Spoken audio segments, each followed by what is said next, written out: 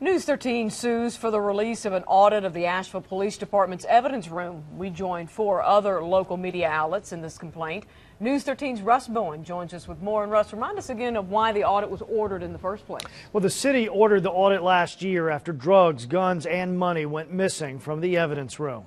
WLOS and our partners at Carolina Public Press, along with the Asheville Citizen-Times, Mountain Xpress, and WCQS Radio, have filed a civil complaint against the city of Asheville and the Buncombe County District Attorney's Office. There's been such a cloud of suspicion over the whole evidence room scandal, and I think that a little bit of transparency would go a long way in sharing the raw data that's in this report. The lawsuit claims the city and District Attorney Ron Moore are violating the state's open records law by not releasing the audit of the police department evidence room. The city called for it after evidence was found to be missing. One criminal case was dropped, and several people charged with violent crimes were given unsecured bonds because of lost evidence. So far, no one connected to the missing evidence has been charged since the audit was completed.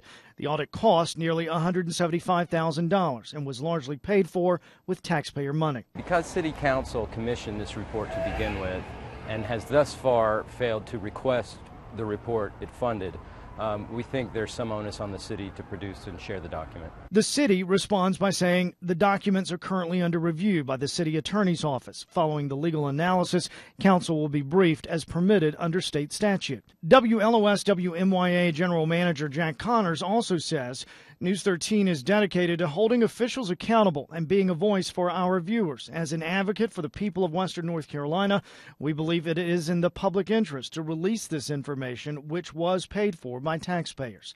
The suit also claims the audit is essential to the public's understanding of and confidence in the work of our law enforcement officials. And the complaint also says the defendants claim the audit report can't be released because it's part of a criminal investigation is not supported by state law. Larry?